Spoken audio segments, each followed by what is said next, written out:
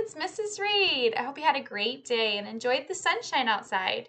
Tonight, Ellie picked out the story, and she picked out Whistle for Willie by Ezra Jack Keats. He's the same author and illustrator that wrote Snowy Day, the one that we have already read. So this is another book by him. So Ellie picked it out because it has a dog in it. So she's excited to hear this story. Aren't you, Ellie?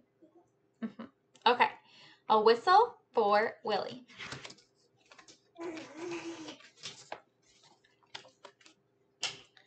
Oh, how Peter wished he could whistle.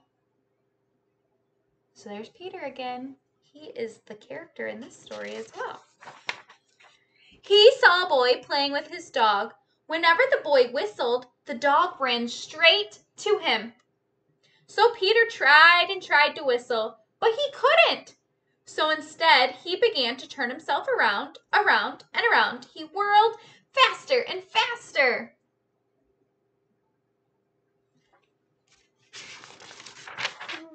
When he stopped, everything turned down and up and up and down and around and around. Oh no, Peter made himself dizzy. Peter saw his dog, Willie, coming. Quick as a wink, he hid in an empty carton laying on the sidewalk. Wouldn't it be funny if I whistled? Peter thought. While Willie would stop and look around to see who it was. Peter tried again to whistle, but he still couldn't. So Willie just kept walking. Peter got out of the carton and started home. On the way, he took some colored chalks out of his pocket and drew a long line. Think back to the snowy day. What did he use to make a line in the last story? A stick. Good job. Right up to his door, he stood there and tried to whistle again. He blew until his cheeks were tired, but nothing happened.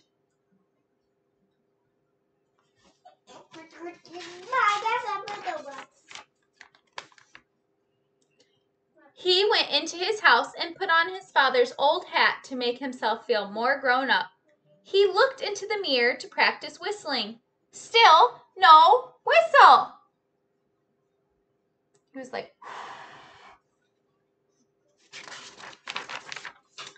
when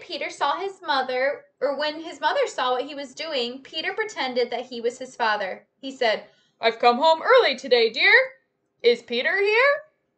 His mother answered, "Why, no, he's outside with Willie." "Well, I'll go out and look for him," said Peter.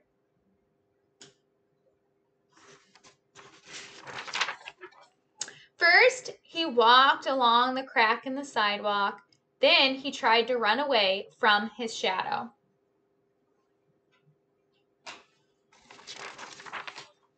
He jumped off his shadow, but when he landed, they were together again.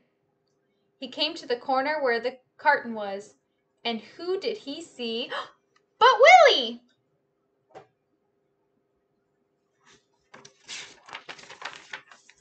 Peter scrambled under the carton. He blew and blew and blew, and suddenly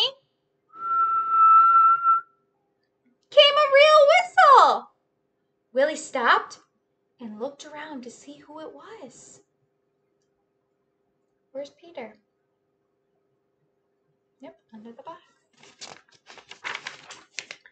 "It's me!" Peter shouted and stood up while Willie ran right towards him.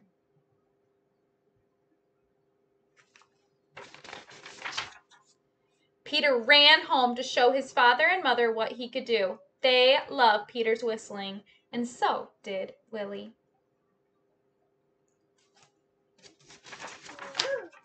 Peter's mother asked him and Willie to go on an errand to the grocery store.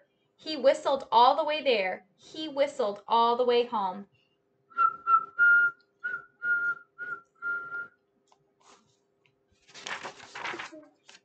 The end.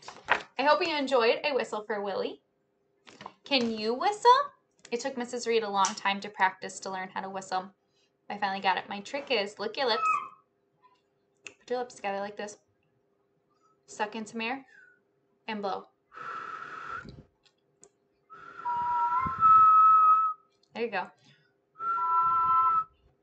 Practice, and if you learn how to whistle or know how to whistle, let me know. Give me a thumbs up that you can whistle just like Willie, or just like Peter to Willie. So I hope you enjoyed our story and you enjoyed Peter learning how to whistle. I will talk to you guys tomorrow where I have a fun Mother's Day story for this weekend. Bye, friends.